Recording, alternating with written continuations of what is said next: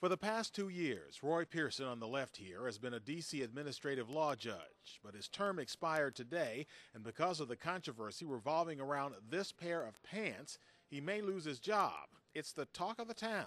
He should not be suing for $65 million.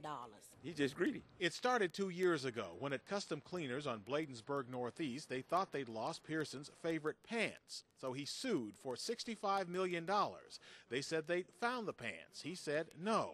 The owners, the Chungs, say they offered him $3,000, then $4,600, finally $12,000 to settle. He refused. This is quite possibly the most amazing example of frivolous and ridiculous litigation. It's riled people in many quarters, none more than the American Tort Reform Association. We'd even consider raising the money to buy him a new suit. They've written numerous D.C. officials calling for Pearson's termination as a judge. It certainly raises profound questions about his judicial temperament. If they lost your pants, what would you do?